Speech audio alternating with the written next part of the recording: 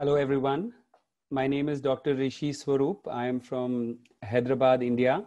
I am an anterior segment surgeon. Although I do a lot of phacoemulsification, I think manual small incision does have its place. And I'm also a cornea specialist. So I use this quite a bit in my practice. So I'll try and share some of my experiences and tips with you. Manual small incision cataract surgery, which is in short called MSICS, is a very useful technique of cataract surgery, especially for the developing world, because of several reasons. One of the main factors being that it's a very low-cost surgery. It doesn't need any fancy equipment. It needs simple instruments just like you would for an extracapsular cataract surgery. But the beauty of this surgery is that it just uses an intelligently constructed wound so that you get a self-sealing incision without the need for sutures. And the outcomes are almost comparable to that what you get with the phacoemulsification, and in many times even better, especially in difficult cataracts. And one set of difficult cataracts that we all encounter in our clinic is patients having bad corneas. And bad corneas can mean many things. It can mean an opacity which precludes visualization of structures inside the eye. So if you can't see well, you're likely to make mistakes and have problems during steps of surgery.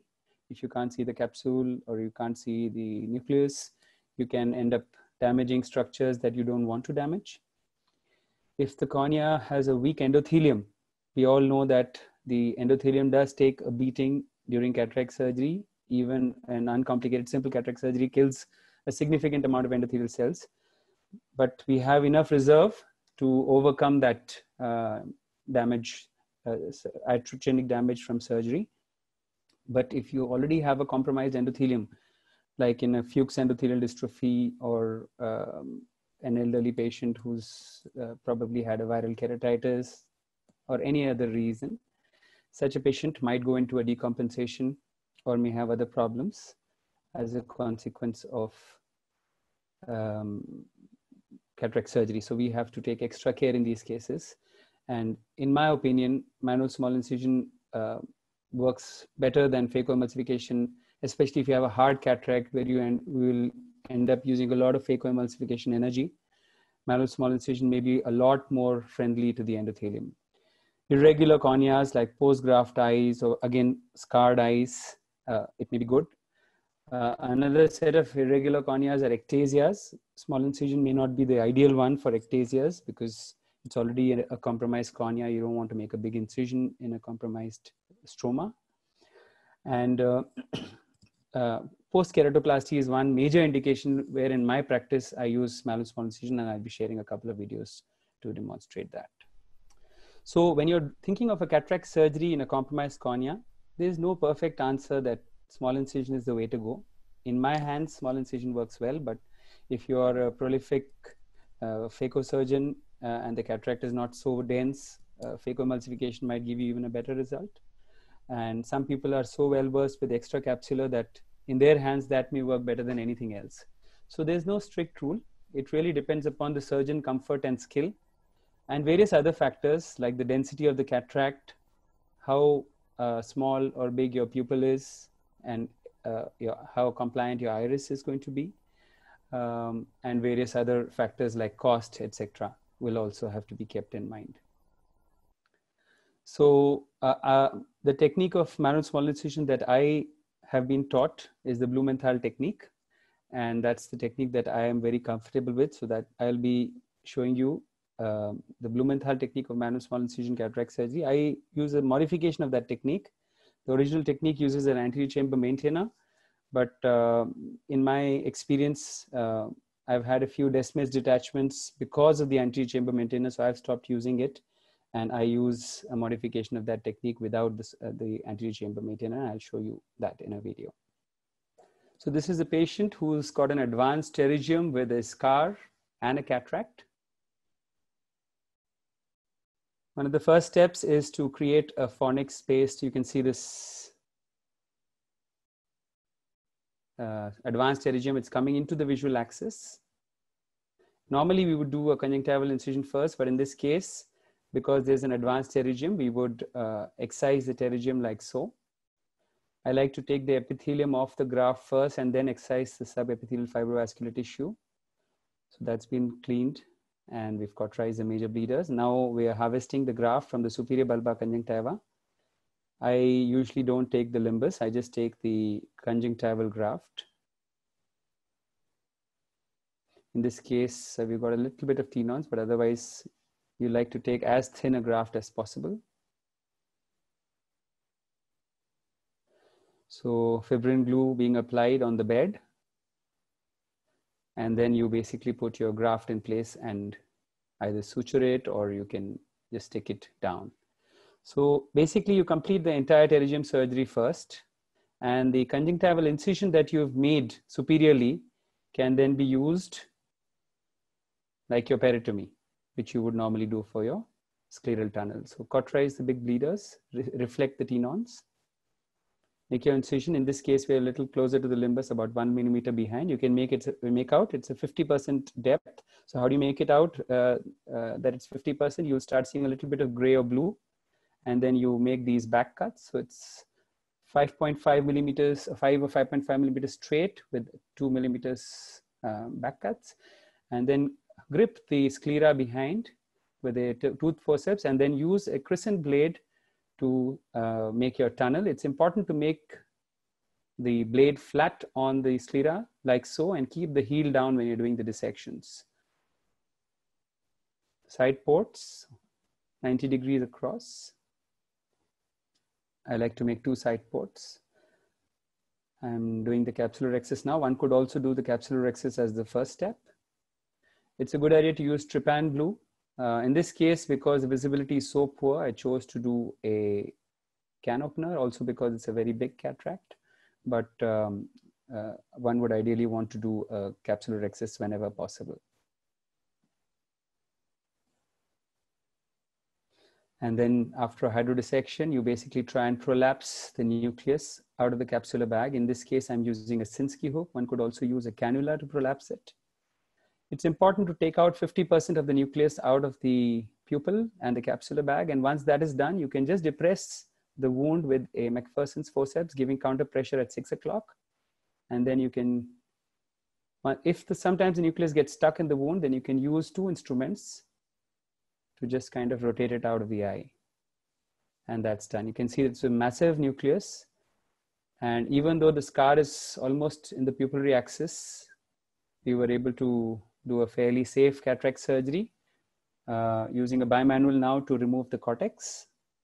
Now this pupil, when it comes down, is going to come to the edge of the scar. And I don't want that. I want the patient to be able to see from that clear area here. So after putting in the lens, what I'm going to do is I'm going to enlarge the pupil on this edge a little bit so that he'll have a window through which he can see. So the lens has gone in. And now you can see I'm using a Vanus to just make these little sphincterotomies only on the nasal side, on the temporal side, so that there will be a window through which the patient can see. And actually this patient did pretty well. He got 20/30 vision and he was pretty happy, and we didn't have to do anything for the scar. So once this is done, you basically oppose the superior bulbar conjunctiva also and close the eye. Because it's a scarred cornea, sometimes the port may not hold on hydration and it may be necessary to put a suture, but in this case, we didn't have to put a suture, and it's done quite well. So the commonest thing that we encounter is an opacity. And traditionally, we've been taught that corneal opacities are classified as nebula, macula, and leucoma, depending on the density of the opacity.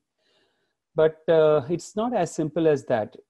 In addition to the density of the opacity, other things which have to be kept in mind is the size or extent of the opacity, and also the location with respect to the center of the cornea or the pupillary or the visual axis. So this is the decision tree that I follow. If I'm just thinking of a small incision, of course I do phacoemulsification also sometimes, but in this talk I'm going to be focusing on small incision. So if it's an eccentric scar, one could just get away with a manual small incision cataract surgery alone, because it's really not going to disturb your visualization and you should be able to complete the surgery quite easily. But if it's a scar that's coming into your pupillary axis or is going to be disturbing your visualization during surgery, then you have to do, in addition to your routine steps of small incision, you also have to do some special steps. And I like to call that MSICS plus. And if it's a dense scar, which is right in the center, and it's really going to not allow the patient to see after surgery, and even your surgery is going to be very, very compromised, then you may have to do keratoplasty along with the cataract surgery. You could combine it with a small incision. You could combine it with the phacoemulsification. You could even do an open sky. And this is called a triple procedure. So when I'm saying MSICS plus, there are various maneuvers that you can do to improve your visualization during cataract surgery.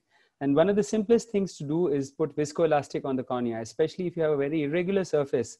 Putting a dispersive viscoelastic like so, in this case I've used HPMC, suddenly improves your visualization quite a bit. And then on your right, you can see a video of an endo-illuminator being used. Endo-illuminator is, I think, a fantastic tool which all of us should have in our clinic. It's not very expensive. The vitreoretinal colleagues use it all the time for doing the VR surgeries, but you do get standalone endo-illuminators, which is basically a light source connected to a fiber optic cable. And that can be then put either on the surface of the eye tangentially or obliquely, or it can also be put into the eye through a side port. And that significantly improves your visualization of structures inside the eye, be it the endosmatous membrane or the iris or the pupil or the capsule or nuclear material or cortical material. So if you have a capsular dehiscence, zonal dehiscence, vitreous, all of that can be seen very well when the view is not so great. So I would urge all of you to have an endo-illuminator. It's like a magic wand. When you can't see, it will show you what you can't see. If your surface is unhealthy, the epithelium is unhealthy, or you have these kind of deposits, the video on the top shows Salzmann nodular degeneration and some scarring. And the video below is a case of gelatinous drop-like keratopathy. The patient has had a deep lamellar keratoplasty, but again, the surface has become unhealthy. So this patient is going for a cataract surgery. So we can easily debride the surface, and that can sometimes cause a significant improvement in your visualization. Of course, at the end of surgery, you will have to put a bandage contact lens or add some other procedure like an amniotic membrane graft to aid the epithelial healing.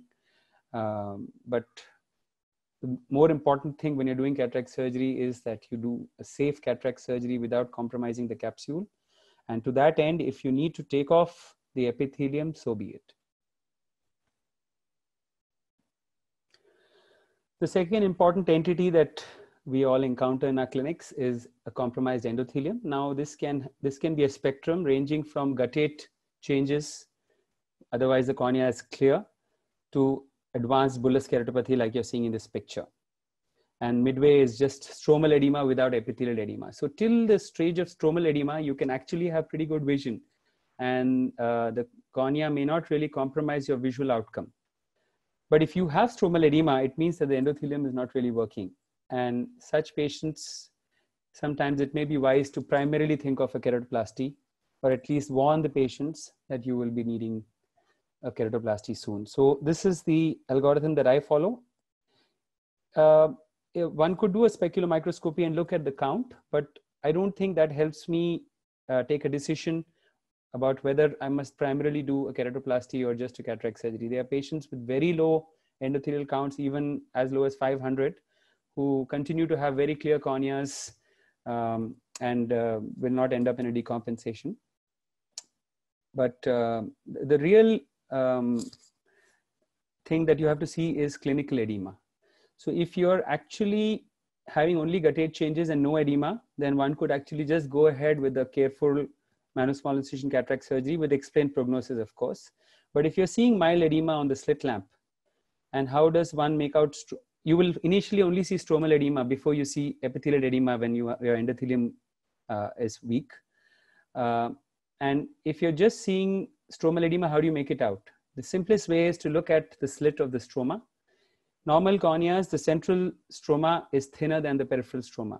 But if you've got stromal edema, the center can be equal to or even thicker than the peripheral cornea.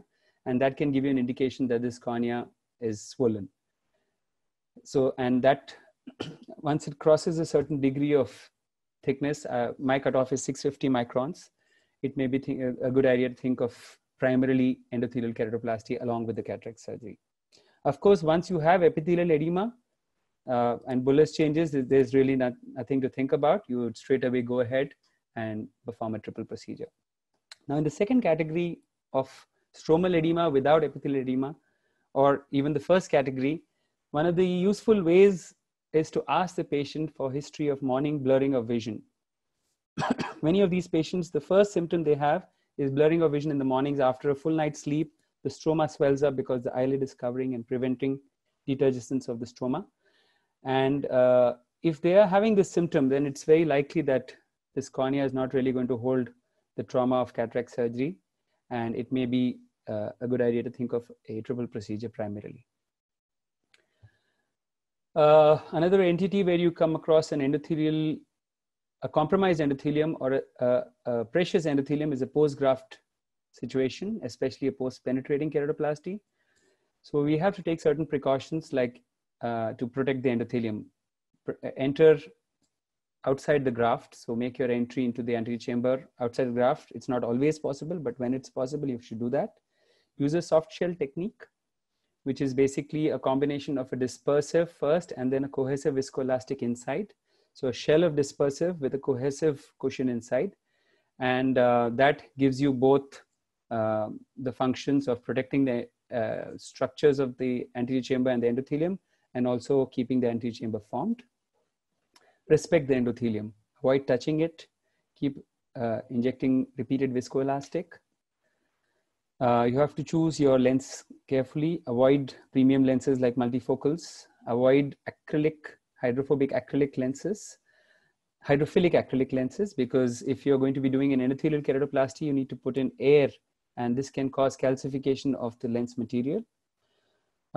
Lens powers will also have to be selected with special considerations because these are irregular corneas, and so you will have to look into the keratometry for lens calculation. Sometimes you have to do a triple procedure in these cases, and a good thing to do is an endothelial keratoplasty alone. Penetrating keratoplasty is now pretty much given up unless you also have a stromal pathology. So if you've got an isolated endothelial problem with a cataract, best would be to do an endothelial keratoplasty like either a DSEC or a DMEC. If you're going to be doing a DMEC, manual small incision is probably not the ideal cataract surgery. You would want to do as small an incision as possible. So in such cases, it's probably a good idea to do a phaco along with the DMEC. Or if you're doing a DMEC, then you could make a separate incision for introducing the graft and then suture up the small incision wound after the cataract surgery is done. So this is just a series of videos to show a case with a hard cataract who had a Fuchs endothelial dystrophy. So you can see already the incision has been made, and the Blumenthal incision is a 5.5 millimeter straight cut with 2 back cuts, like are seen here. It's a 50% depth wound. The straight cut is about 2 millimeters behind the limbus, 1.5 to 2 millimeters. And then these are about 1.5 millimeters, the back cut, angulated back cuts. So it's something like a frown, like a sharp frown. Once you've done this, then you initiate your dissection with a scleral tunnel, and then you make an anterior chamber entry. I'll show you those steps later in a more detailed video. And in this case, the rhexis has been done and the nucleus is being prolapsed here using a Sinski hook, and then using pressure, counter pressure under viscoelastic, you can express the nucleus quite easily. Any size of nucleus can be removed through a Blumenthal incision in my experience. You just need to construct your wound properly. And you don't need to bisect the nucleus. You don't need to bring the entire nucleus into the anterior chamber. It comes straight out of the bag. Only the superior pole is prolapsed into the anterior chamber and then out of the eye. And then, of course, you can use several techniques to remove the cortex. One could use a single port cannula with an anterior chamber maintainer. In this case, I'm using a bimanual irrigation aspiration from my phacoemulsification unit. You could also use a Simcoe. After you put in the lens and wash the viscoelastic, you introduce the endothelial graft like so. In this case, we are using a intraocular forceps to drag the graft in. And then you just inflate the anterior chamber with balanced salt solution and put air in the anterior chamber to tamponade the graft against the stroma. So the important thing to remember here is that the IOL power has to be selected carefully depending on the procedure of endothelial keratoplasty. If you're doing a DMEC, you can choose an emmetropic power, but if you're using a DSEC, then it would be better to go for a slightly myopic graft because the DSEC lenticule causes a slight hyperopic shift, about 1 to 1.5 diopters. And like I mentioned earlier, avoid using hydrophilic acrylic lenses because there is a risk of calcification and that can compromise your visual outcome. So having a pterygium is like a chicken versus egg situation. When you have a pterygium with a cataract, you don't know which one to do first or whether you should do it together. So my decision tree is like this. It depends upon the size and activity of the pterygium and how much it is distorting the cornea. If it is a small atrophic pterygium, which is not likely to progress and it's not in the pupillary axis, I will just go ahead with the routine cataract surgery and just implant the lens as usual. One of the useful tools is to look at the topography, which will tell you if the pterygium is having any topographic effect and whether it's causing any distortion. And if the topography is pretty okay in the center, then just go ahead and do just a cataract surgery. If it is distorting the central cornea, it's always a good idea to remove the pterygium. Ideally, the pterygium should be removed first, and then after a gap of 2 to 3 months only, one must do the cataract surgery. So if it's an active fleshy pterygium like so, then there's really no choice. You have to take off this pterygium first, wait for the cornea to settle down, which takes up to 3 months, and only then go ahead and plan your cataract surgery with lens. The reason one has to wait for 3 months is because the stroma keeps remodeling up to 3 months. So if you, especially if you want to put a toric lens later, it's important to wait for the corneal astigmatism to stabilize. Yes, so the next important situation is cataract surgery in the setting of keratoplasty. And this could be after an endothelial graft or after a penetrating keratoplasty or a deep lamellar keratoplasty. All these situations, the endothelium is precious and one has to respect the endothelium. So once again, use the technique which works best in your hands. Anything which is going to cause minimal endothelium injury, considering your comfort level with the particular technique, the hardness of the cataract, and the working space in the anterior chamber. Again, for me, my go-to technique in many of these cases is small incision cataract surgery. So in this case, again, we've made the incision and we're just making the anterior chamber entry. The reason we had to do, normally I would wait for all the sutures to be out and the corneal astigmatism to stabilize before doing a cataract surgery. But this case, the cataract was intumescent and the anterior chamber was getting very shallow and the intraocular pressure was going up. So there was an urgency to do cataract surgery soon. And that's what we're doing in this case. So we've made the anterior chamber entry and the capsular access, etc. has been done. And we're just going to now, and then you can see after that, after decompressing the lens, the anterior chamber formed quite nicely. And we're using a Sinskey hook to again prolapse the nucleus out. I like to use the Sinskey hook in advanced cataracts. It's a lot more control in my hands. And often I like to go through the main wound. And with these gentle maneuvers, I try to prolapse half the nucleus out or more than half. And once that is done, you can see nowhere the lens is touching the endothelium. It's just sitting on the iris. You give counter pressure at 6 o'clock like so, and then put a McPherson into the wound, depress the internal lip, and pressure counter pressure, and very gently your nucleus is out, as you can see here. The lens, like I told you earlier also, the calculation can be challenging. Toric IOLs can be used, but they have to be used with caution. You have to make sure that the astigmatism is largely regular. Otherwise, you can end up with an unhappy patient with a lot of photic phenomena. avoid multifocals and trifocals and extended depth of focus lenses in these patients. They will not be happy. And like again, avoid hydrophilic acrylic lenses. So this is just an example of a patient who had a toric IOL, and 7 diopter corneal astigmatism was neutralized very beautifully. I'm just going to show you one video before we conclude.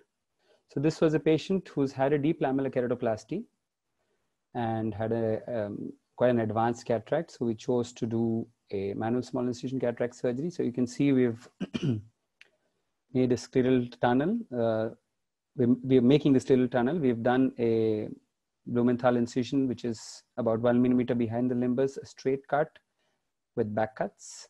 You can see the heel of the crescent blade is always sitting on the sclera. That's very important so that your scleral tunnel is always in the same plane as the globe. Otherwise, if your heel is up, you can have a premature entry. It's important that your sides of your tunnel, the pockets are created well. Otherwise, if you have a big nucleus, it will get stuck in the wound. So the side dissection is very, very important.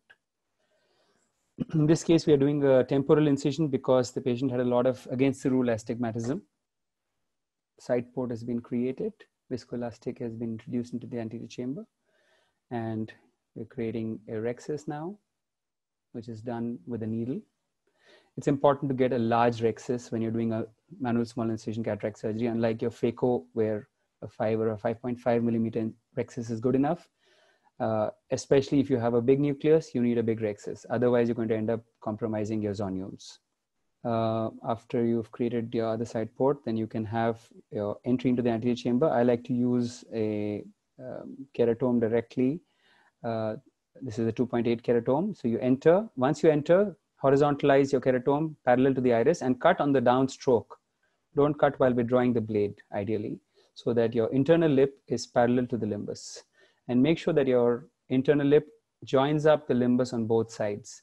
It's ideal to have a 8 or an 8.5 millimeter internal lip, and through that almost any size of nucleus will come out quite comfortably. Hydrodissection is important to free the nucleus, so you can rotate it a little bit. Sometimes you can even prolapse the nucleus out just with hydrodissection. That's called a hydroprolapse.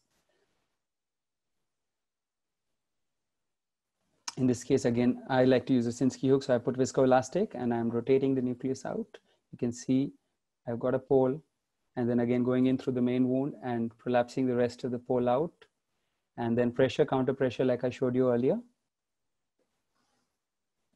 Sometimes a big nucleus can get stuck, especially if your dissection is suboptimal. But if you've got the nucleus stuck, then more often than not, it will come out. You just need to manipulate it a little bit. In this case, I'm using a Sinskey hook. Don't just pull, you have to rotate the nucleus out like the old style telephone. You have to dial it out, and there you go. I'm sorry, the video is not very well centered, but it's actually out now.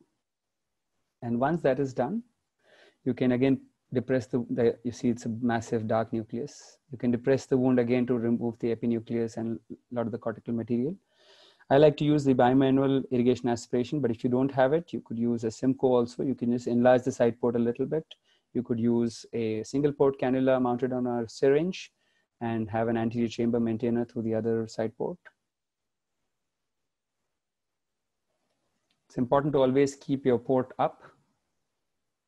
And because it's a bimanual kind of a system, the anterior chamber is better formed with lesser prolapse. If you're using a Simcoe through the main wound, the anterior chamber tends to collapse and you can end up damaging the capsule sometimes. In this case, we're introducing a 3-piece lens into the bag, which goes in quite comfortably like so.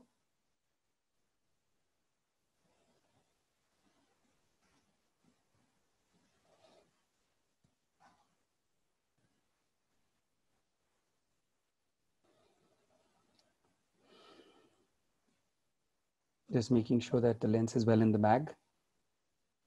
And once that is done, you just need to check your, remove the viscoelastic. Again, using a bimanual for that. And then you basically hydrate your side ports, check the integrity of your main wound, dry it with a Merocell sponge or a cotton tipped applicator, make sure there's no leak. And once that is done, If you feel the need to put sutures, you must, especially in a post-keratoplasty situation. The wounds can sometimes leak, so it may not be a bad idea to suture up these wounds, which is what I'm doing in this particular case, as you can see here. And after that, you basically just need to cauterize the conjunctiva and close it. One could also close the conjunctiva with sutures if you like. So you can see the cornea is pristine and it's not been touched at all. And I'm sure if I had done a phacoemulsification in this situation, I would have caused a lot more damage to this endothelium than this gentle manual small incision cataract surgery has done. And I've done so many of these, and these patients do really well. It's my go-to technique when I'm doing a post-graft cataract surgery, especially if the cataract is hard. So to conclude, cataract surgery in corneal diseases pose many challenges. With respect to IOL calculation, selection, intraoperative visualization is a major problem. And because of that, you may have a propensity to complications. Using an endoilluminator, use of trypan blue, use of viscoelastics on the surface helps to improve your visualization, removing the epithelium, debridement. All these maneuvers can help you with different steps of cataract surgery. Manual small incision cataract surgery provides a safe and cheap alternative to phacoemulsification in these compromised corneas and difficult eyes, both to improve your visualization and also to protect the endothelium. Thank you. How important is scleral thickness? Do you deal with thin sclera?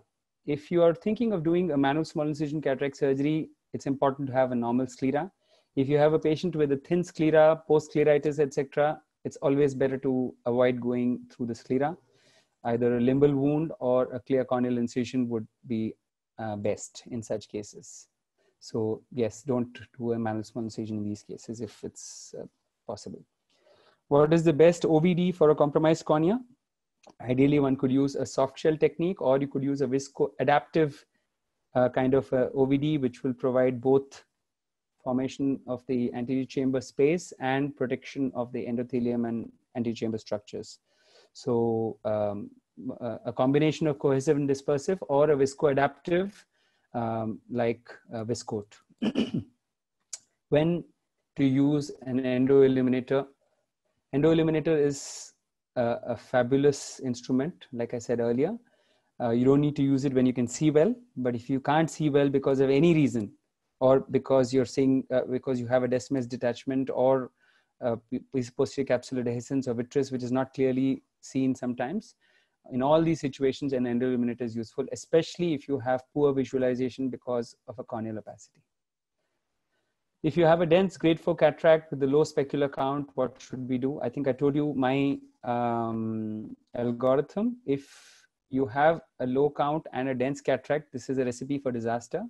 And if you're well versed with small incision, or even if with a extracapsular cataract surgery, I think that may be a wiser alternative than phacoemulsification very often. I'm not saying that phacoemulsification cannot be done. It can be done, and we can get wonderful outcomes also. So it really depends on your comfort level, the kind of machine that you have, and how dense the cataract is, how bad your pupil is, how likely you're to use a lot of phaco energy during the surgery. If it's a combined cataract and glaucoma surgery, so yes, so you can combine manual small incision with glaucoma surgery. In fact, it's very, very easy with manual small incision because you already have a large wound. So you can easily create your trabeculectomy along with that. And that's a triple procedure. And it's pretty simple. Just like you would do with the phacoemulsification, you can do it with a small incision. And it's pretty easy. So manual small incision in post-LASIK and C3R eyes, which is cross-linked eyes, I think it's probably not a great idea to do small incision in eyes which are thin, have a thin cornea. If possible, do a phacoemulsification because you want to create as small an incision as possible. That too, try to go in through an area which doesn't have thinning. So if you have a peripheral ectasia like a pellucid, try to go in from an area which is relatively normal in thickness, and preferably do a scleral tunnel rather than a clear corneal incision for your phacoemulsification. Can tilting the patient's head overcome corneal opacity? Yes, to some extent. Tilting the eye or the patient's head can sometimes help you see a little better, but only to a certain extent. And if it's too bad, then you have to make use of other maneuvers to improve your visualization. Penetrating keratoplasty with IOL, should we be doing in the same sitting or separate? I always like to do my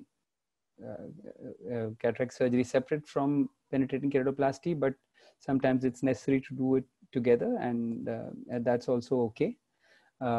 Whether to use a cohesive or dispersive viscoelastic, if you're going to be anyway removing the cornea, it doesn't really matter so much, but cohesive will keep your anterior chamber formed a little better. So if you have risk of shallow anterior chamber or capsule being weak, etc., so you could want to have a better better formed anterior chamber by using a cohesive viscoelastic.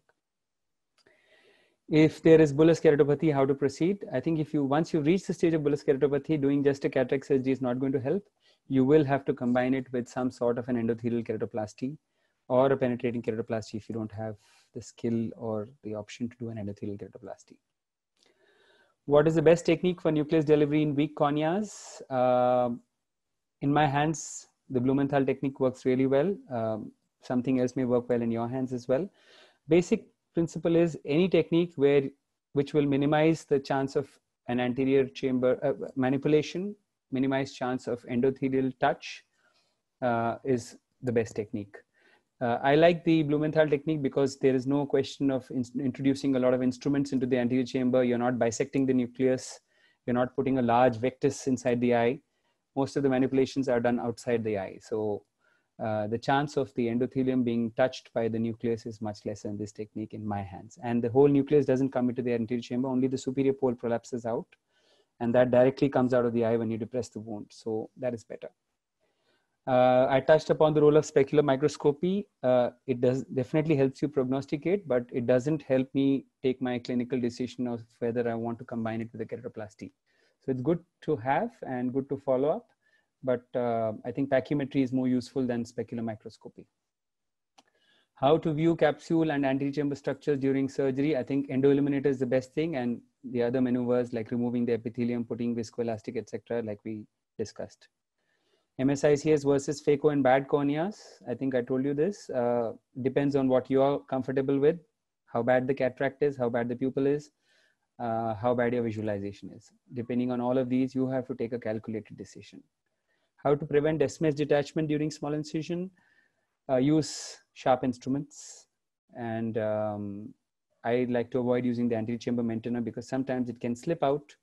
And if it slips out and you don't notice it, the fluid from the anterior chamber maintainer can detach the descemes. People with compromised endothelium and guttate changes are the ones who have a lot more descemes detachment. So in these patients, you have to be a lot more careful and keep an eye on the descemes. If you have any doubt, tamponade with a large air bubble at the end of surgery. Management of postoperative astigmatism. One of the problems with small incision is it causes a lot more astigmatism than phacoemulsification. So one of the things you can do to mitigate that is make your incision on the steep axis. But if you do end up with a lot of astigmatism, there are ways of tackling that. You could do limbal relaxing incision or astigmatic keratotomies. You could do, if you have access to an excimer, you could correct it using topography guided ablation. And of course, you could do a piggyback toric lens if you have a lot of residual astigmatism, and that can correct a large amount of astigmatism with wonderful results. Which incision is better, Frown or Blumenthal? I don't think the incision matters so much. Both would work really well. As long as your incision is, the tunnel is big enough, it doesn't really matter. Even a Blumenthal technique is very similar to a Frown. What is the soft shell technique? We discussed that. You have first a viscoelastic cushion which coats the anterior chamber structures, and inside that you have a bolus of cohesive, so first a dispersive and then a cohesive viscoelastic bolus inside that. Thank you. So there's a question, what will you do if you puncture or penetrate the cornea while doing keratoplasty? If you puncture while suturing, you will just suture it up. That's all you need to do. You're anyway doing a keratoplasty, so it's okay.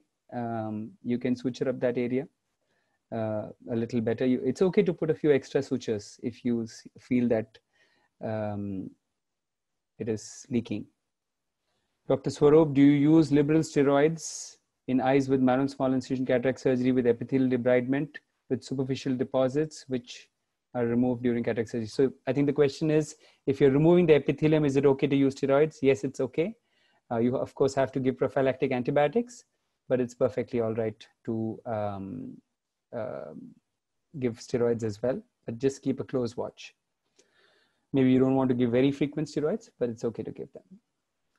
What is the rationale against the use of hydrophilic IOL in compromised endothelium? Basically, the rationale is if you're going to be doing an endothelial keratoplasty, like a DSEC or a DMEC, you have to leave an air bubble in the anterior chamber for some period of time. And studies have shown that if you leave anterior chamber air, which is in contact with the hydrophilic acrylic material for a longer period, it causes calcification of the material. And that can severely affect the visual performance of the IOL. So if you're thinking that you might require an endothelial graft, better to put a hydrophobic material rather than a hydrophilic acrylic material. What is the price of endo illuminator and which company, source to buy? It really depends on which geographical location you're in. In India, there are a lot of Indian companies which make the endo illuminator box with to which a regular probe can be attached. And I think in Indian rupees, it costs about 15 to 20,000 rupees. So it's not very expensive, as much as a premium lens will cost you. Why you name MSICS plus keratoplasty as triple procedure? We should be calling it double procedure. It's triple because cataract extraction plus lens plus keratoplasty. Even if you're combining a trabeculectomy, it's called a triple procedure. So when the third procedure is the lens implantation.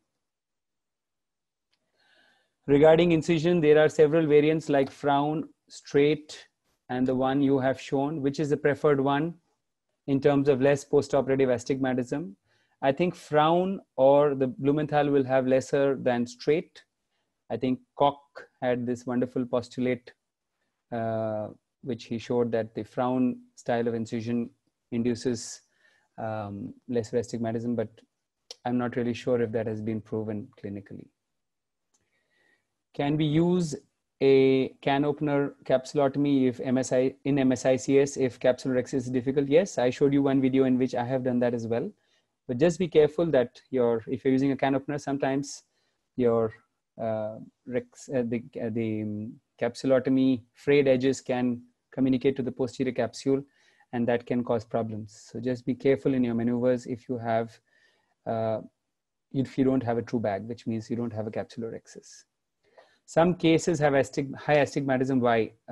So the more you go into the cornea, the higher will be your astigmatism. And of course, a larger incision will induce a larger amount of astigmatism, and the incision is certainly larger in a man with small incision. In my own hands, I induce about 1.5 to 1.75 diopters of astigmatism with my Blumenthal incision. And sometimes I use it to my advantage if I have a high astigmatism. So if you have a lot of astigmatism and the patient cannot afford a toric IOL, you can actually sometimes just do a small incision, and that might help you. If the K1 and K2 is not clear due to astigmatism, what is the most appropriate size, site, and shape of the incision? Basically, you have to be in the sclera, 1 millimeter or 1.5 millimeter behind the limbus. And superior incision is preferable in my opinion, because after the surgery, your incision is covered by the lid.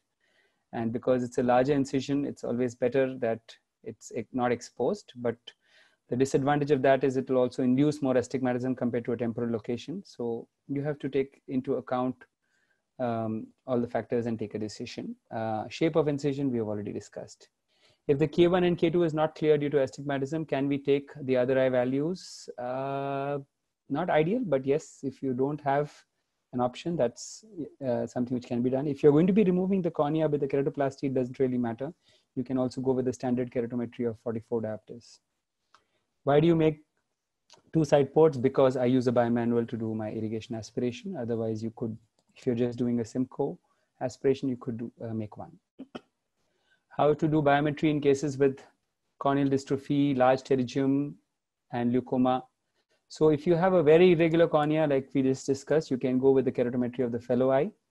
Otherwise, you can take the help of some advanced instrumentation, some newer optical biometers, topographic instruments, OCT assisted keratometry can also be taken.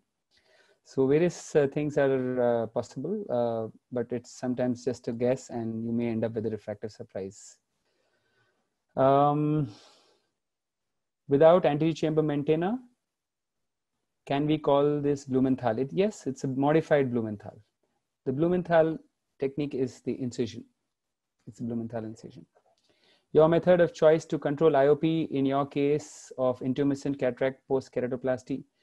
Most of the time, once the nucleus, the cataract is out, the IOP will come under control. But if it doesn't, then you need to look at the angles to see if they have Seneca, and then you'll have to manage it appropriately with medication or surgical treatment as is appropriate. Initially, of course, you have to give topical anti-glaucoma medication and also mannitol before the surgery. Do you calculate the corneal endothelial cell density before and after surgery? Yes, it's a good idea to look at the cell density to see how much damage your surgery has caused, especially if the endothelium has been weak. But like I told you earlier, it doesn't really decide what technique I'm going to use or what, whether I'm going to do a triple procedure or just a cataract surgery. It may help me to decide on choosing a small incision over a phacoemulsification if I find the endothelium is not so great. What are your thoughts on small incision done temporarily? It's perfectly fine. It works well, but I like to do it superiorly because I like the wound covered by the eyelid. Do you conduct hands-on courses for keratoplasty, phacoemulsification, or small incision? I don't routinely conduct hands-on, but if somebody is interested in coming for training, I'll be happy to help them and they can contact me directly. What you do if you notice the wound is too small?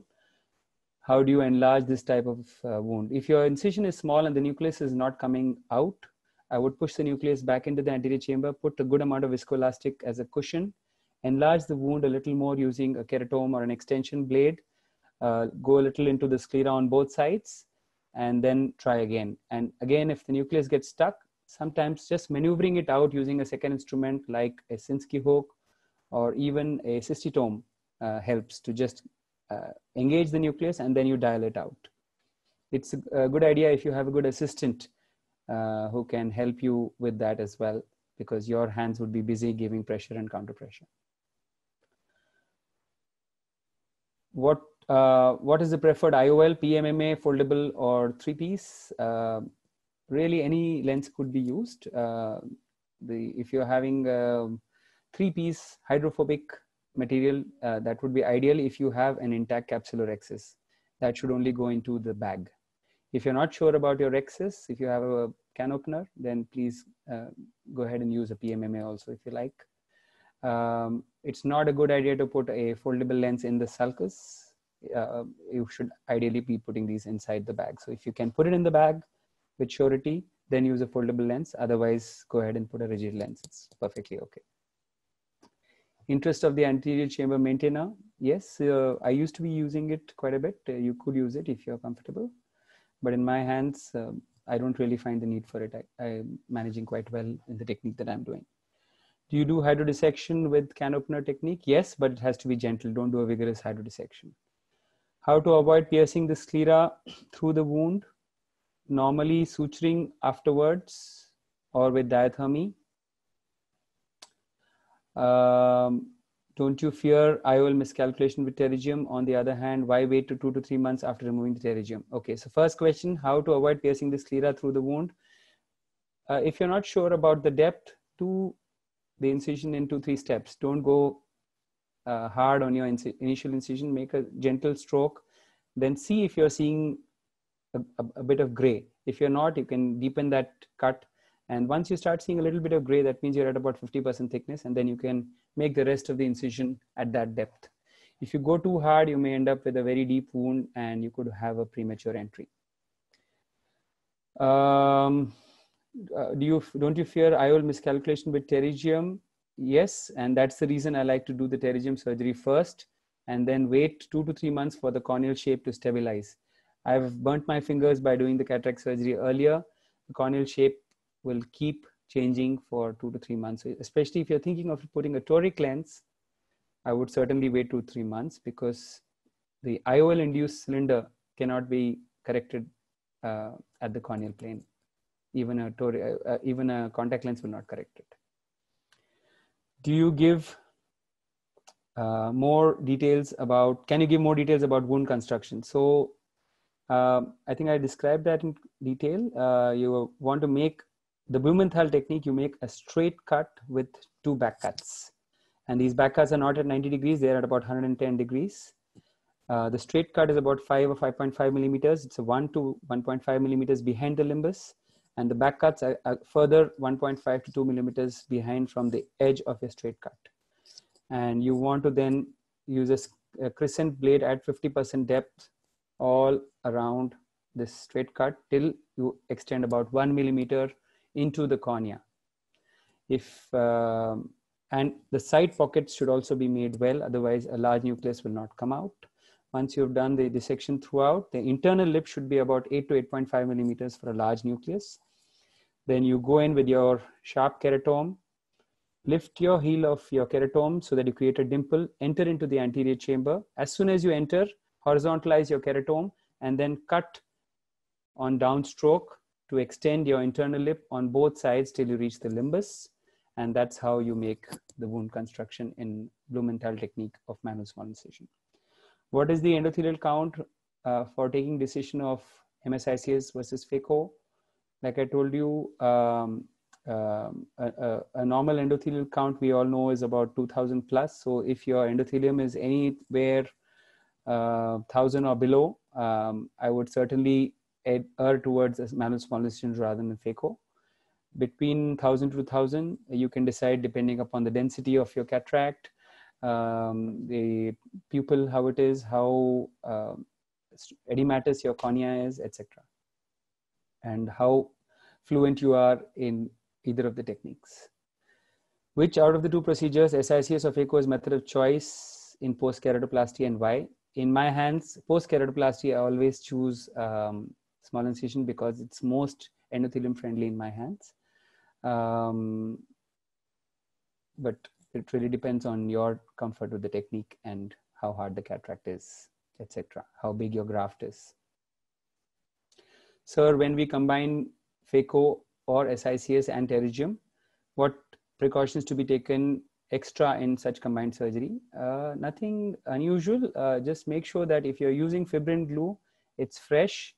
Don't use glue which is a day or 2 old because then you may be, because it's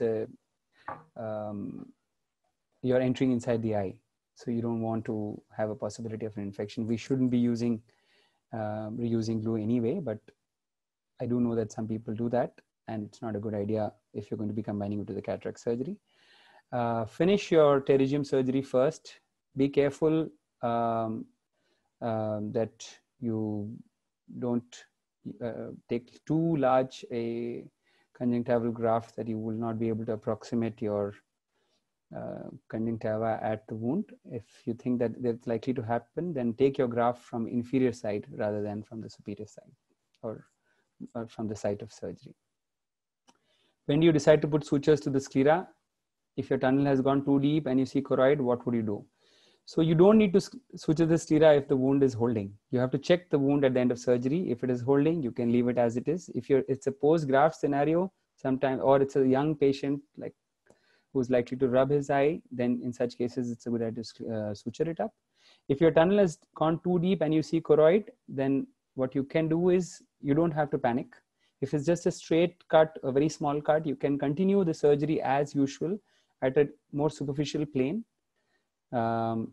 After everything is over, make sure you put a suture in the area where you've gone deep, and it really won't cause a problem.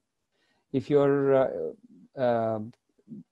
a large area of choroid has been exposed, then suture up that area and then go 90 degrees across. If you're superior, go temporarily, create a new wound and proceed with surgery as though nothing happened. It doesn't really matter. I notice you're mostly using 3-piece lenses. Is there a reason? With can opener, isn't it safer to use a single piece? You can use a single piece or a 3-piece, even with a can opener. Just make sure that the haptics are inside the bag. When you put a contact lens, and you can use a 3-piece PMMA lens as well. When you put a contact lens with a conjunctival graft, weren't you worried that the contact lens can scrape away the graft? In fact, it's the opposite. The graft will be secured by the contact lens edge. It won't scrape it away. It helps to keep the graft in place. If you try the lens, you'll know. What is the medical management of post-op paracentral descemes detachment and patient presenting after 15 days with descemes folds? If it's a planar descemes detachment, all you need to do is put a large bubble of anterior chamber, and that can help. If the descemes has scrolled on itself, then sometimes it may not unfold on its own. In such a case, if it's a very small area of damaged descemes, you can wait and watch. Sometimes the adjoining endothelium migrates, slides over, and that can overcome the edema after some time. If it's a large area, then you may want to just go and manually unfold that scroll, or sometimes you need to do endothelial graft like a DMEC. How to use endo-illuminator? It's very simple. It's like a small metallic probe with a light at its tip. So you can keep it on the cornea.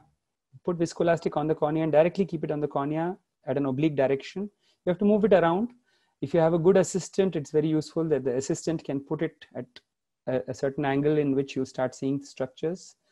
If you're not able to do that, you can also take it in your non-dominant hand and put it manually inside the eye like a second instrument, right next to the structure that you want to see. It's a very, very useful thing.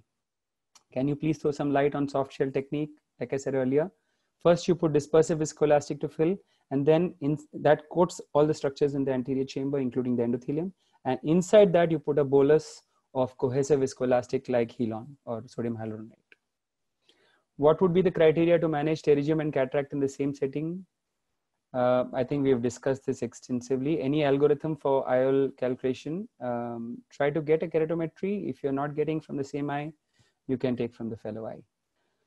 What does it need learning curve? Can be done without observer. I do phaco myself with no observation. Manual small incision cataract surgery does have a learning curve. It's ideally done with guidance in the initial few cases at least. But if you have learned phaco on your own, you should be able to learn this also. You can see some videos, and don't do the whole surgery at one go. You can start stepwise. Initially, you can try by making a larger excess than usual. And then if you're planning to do a phacoemulsification, try to first prolapse the nucleus out of the bag into the sulcus. Then you can push it back into the bag and continue with your phaco. So do step by step. And you can start by creating a scleral tunnel like you would do in a Blumenthal, but only do a phaco 2.8 or 2.2 incision and do your phaco through that. So you can practice your tunnel, but not the entry. And once you've perfected the tunnel, then you can start making an anterior chamber entry and complete the rest of the steps. You could also just do the tunnel and go to the opposite side and do a phacoemulsification through the libel route. So you can do step by step, and once you become comfortable, you can go ahead and do the whole surgery. If the pupil is not dilating, what will be approach? I like to use a Kugelin hook to stretch the pupil unless it's floppy. You could also just use a sphincterotomy. Once you have entered the anterior chamber, you can use a venous, or you can use a micro venous through the side port, and that will help to enlarge your pupil. You can use pupil dilating rings, but they will interfere with the nucleus coming out. So rings are not a good idea for small incision. Is it wise to do lens extraction with IOL implantation with PK in elderly patient above 40 without cataract? If you are doing a penetrating keratoplasty, always it's better to not do the cataract surgery along with it, because it can compromise the outcome of your graft. And also it can damage, you can end up with a wrong lens calculation. So ideally, you can do the cataract surgery later. Don't be in a hurry to remove the cataract in the primary sitting. But if you think that there are some practical considerations, you can go ahead and do that, because another thing that you will lose is accommodation, and that can sometimes not be very good for the patient. Can we use PMMA hard lens? Of course you can. Do you do specular in all routine phaco cases? No, I don't. Only if I have some doubt about the endothelium, I do it. You can see the endothelium in most of the cases on a slit lamp by doing a specular reflection. If you don't know how to do that, just look it up. It's very easy to see the endothelium in high magnification on the slit lamp. If the anterior chamber maintainer causes endothelial touch, what can be done post-op? You'll just have to wait and see how it clears up. If the touch is very bad, sometimes it can cause some permanent damage. But usually the anterior chamber maintainer is very small, so that should usually recover in some time, unless it's detached the descemes membrane. MSICS in subluxated lens or zonular lysis. Yes, it can be done. Why not? You can put a capsular tension ring just like you would in a phacoemulsification. Just be careful about prolapsing the nucleus. Make sure you have a large rhexis, otherwise you will stress the zonules further. So having a large rhexis is important. For cataract patients with pterygium, do you harvest conjunctival graft from the inferior conjunctiva to save the superior conjunctiva? If you ever anticipate possible trabeculectomy. If you're anticipating a possible trabeculectomy, please don't do a superior incision at all. You should do a temporal SICS if you're doing a small incision. Otherwise, do a phacoemulsification, because if you do a superior one, then again, that's going to preclude your future trabeculectomy. And yes, it's ideal to take a conjunctival graft from inferior side or temporal side. Do you manage microcornea with coloboma brown cataracts? How do you manage? These are very, very challenging cases. And especially if your coloboma is inferior, it can be a big challenge. So again, in these cases, having small incision in your armamentarium really helps. And I often resort to that. And it may be a good idea to actually sit temporally in these cases, because the coloboma can then be used to your advantage. If it's inferior, sometimes it can cause some difficulty in maneuvers. Sitting temporally may actually help you use that coloboma during your maneuvers to prolapse the nucleus out of the pupil and deliver it out. How would giving a suture significantly help in reducing SIA in SICS? So suturing can be done if you are ending up with a lot of small incision, but then it's kind of defeating the purpose of small incision, isn't it? You're trying to do a sutureless technique. In my hands, I get about 1.5 to 1.75 diopters, which is not too bad, you know. So unless and if you have a lot of astigmatism pre-existing, then you can try to put your sight of your SICS on the steep axis to kind of counteract that, and that can work well. Please do a webinar on refractive cataract surgery aiming emetropia, especially planning incisions and IOL in different case scenarios. Yes, I can certainly do that if OBES wants me to. Sir, in combined phaco or SICS with pterygium, do you give topical steroids post epithelial debridement due to pterygium removal? Yes, as usual. It's not a problem. Where could I find record of this lecture, please? I think you'll find it on the CyberSite website by the end of today. Within 24 hours, they'll put it up. Is necessary to do keratoplasty in endothelial dystrophy after cataract surgery? It's not always necessary. Sometimes the endothelium can hold on, especially if you have a posterior polymorphous dystrophy. Sometimes they never require an endothelial keratoplasty. Absolutely brilliant presentation. In MSICS, it is important to do a big enough CCC. What happens if it turns out small? What should we do? If your nucleus is not very big, you can get away with a small CCC. But if you have a big nucleus, you better have a big nucleus, a big CCC. Otherwise, you will have a zonular problem.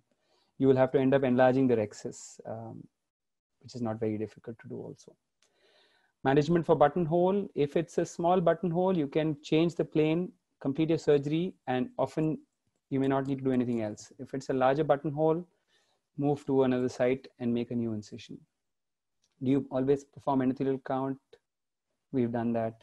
Can you please repeat IOL calculation, target power in DMEC, DSEC with hyperopic shift? If it's DMEC, you don't need to do any change in the lens power.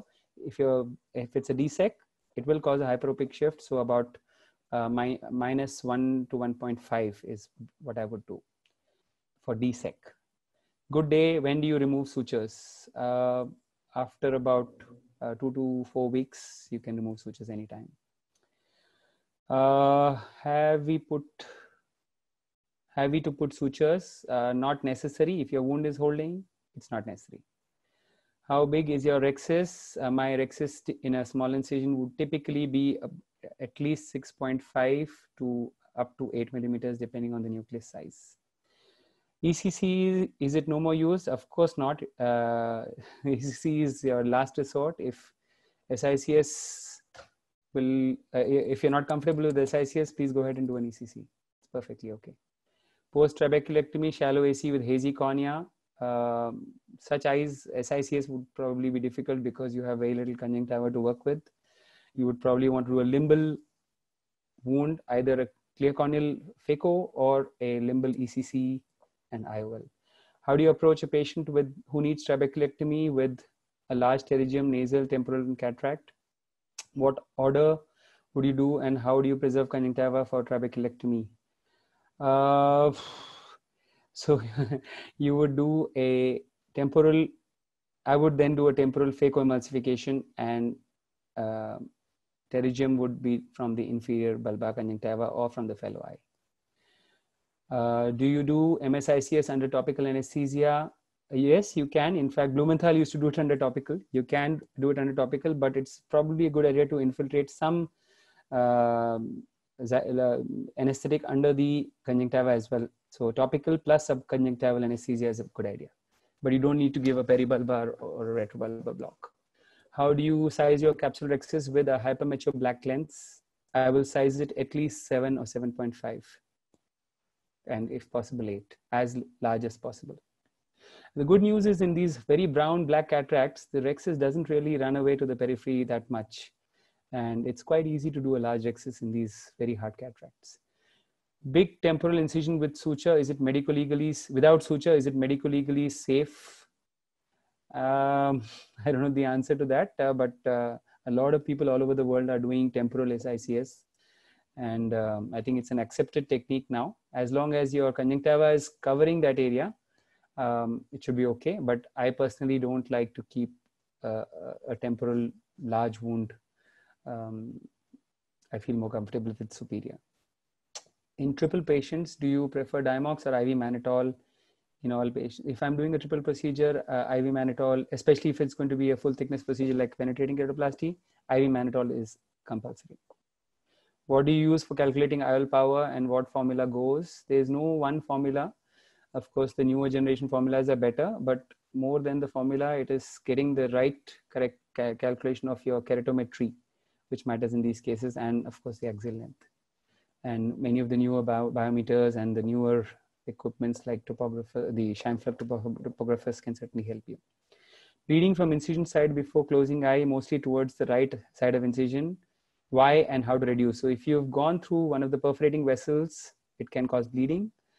Or at the angle if you have damaged the root of the iris. So if you're having a lot of active bleeding, put a large bubble of air, let it stand for some time, and that will tamponade your bleed and also stop the bleeding.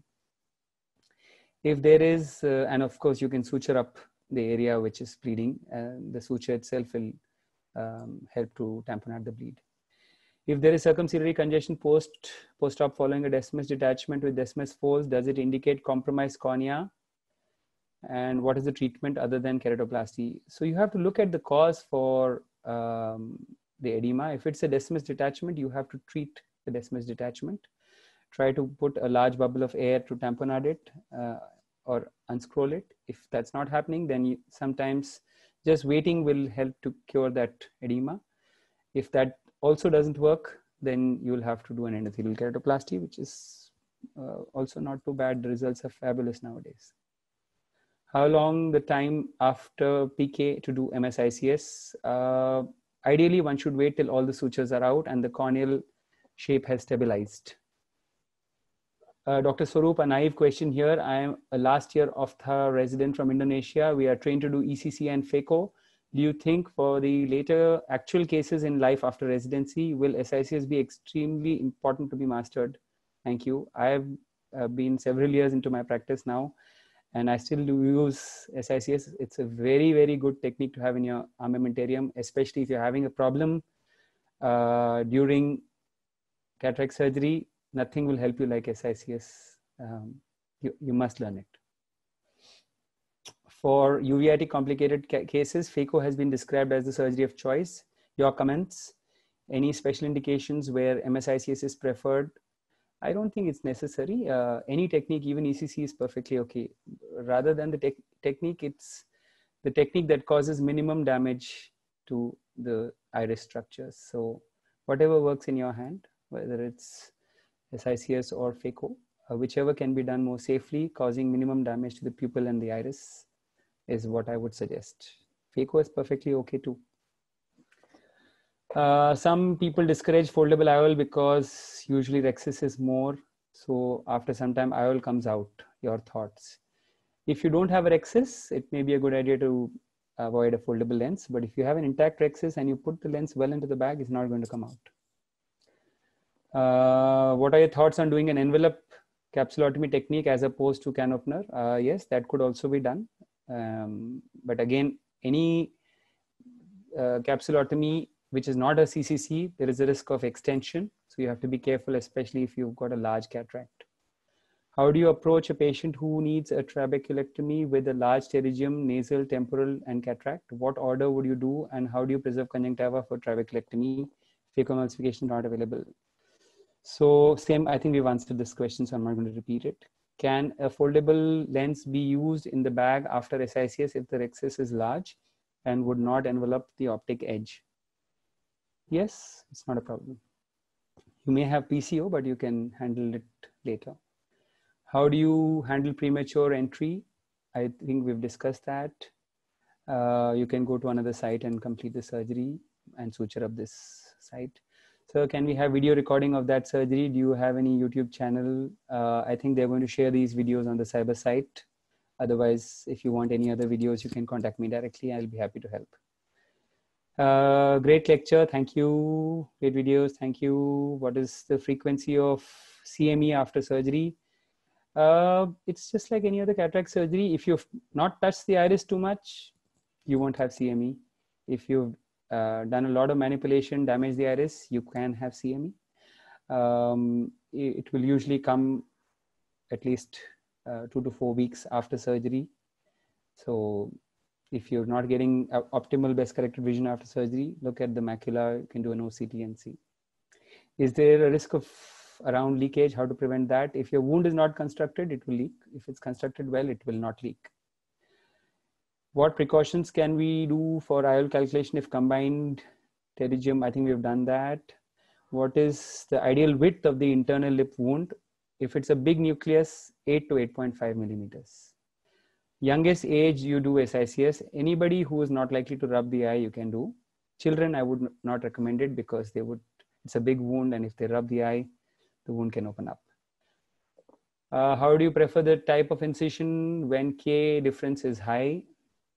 When do you go temporal when 180 degrees is steep? Yes, wherever it is steep, make your incision there. It will help to reduce the postoperative astigmatism. Would you please put photo for your endo illumination? Which light source do you use? I will try. I don't have a picture of it. I'm sorry. You can just try and look for it on Google. I use the endo illuminator, which comes with my machine. My machine has a vitrectomy unit as well. So all vitrectomy machines have a light source, but you can use a standalone light source also. They are easily available, at least in India. Post-op medications in case of corneal thinning with corneal degeneration, as usual. If your epithelium is not damaged, if you don't have active infiltration, if it's just And inactive thinning, like in a pellucid, just use your routine cataract medication. Excellent webinar and Q&A. Thank you.